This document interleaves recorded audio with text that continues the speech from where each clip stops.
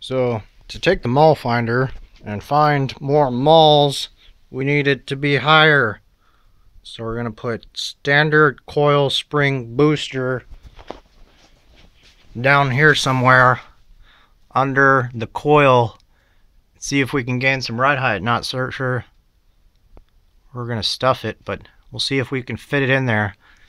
Get some more mall finding action. Alright, now we're most of the way into the coil spring booster install. Get this sag out of the rear. And we've got one side in. So look in here. Where's my light? Come on, light. There we go.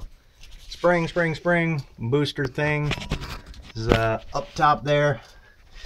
We had to remove a small section of rubber because you can cut to fit. That way it's a smaller circle, fits on our spring. We got everything unbolted. Axle's at full sag.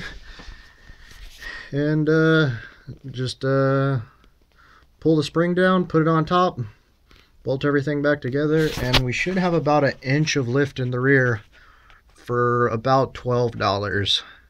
Because those coil spring boosters are $6 a piece.